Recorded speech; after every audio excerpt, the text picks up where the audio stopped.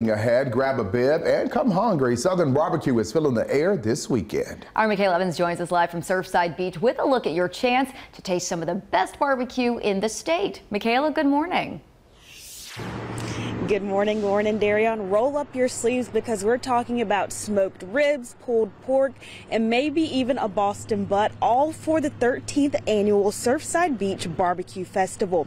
The two-day event kicks off Friday with the Anything But Barbecue event. Competing teams will sell hot dogs, burgers, and more from 4 to 7. Then on Saturday, the barbecue competition begins with 4 teams looking to take home the trophy.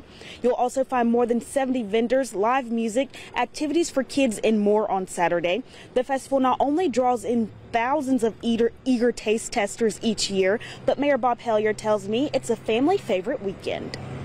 This is the first opportunity that our residents have and everyone else to get out and meet and greet and get together. Plus it's all over great barbecue, great music, and we're looking forward to it. The festival will be on Surfside and Yopons drives, and I'm told that you'll be able to park in those lots on that street or on the side streets. Just make sure you follow the signs. Live in Surfside Beach, Michaela Evans, WMBF News.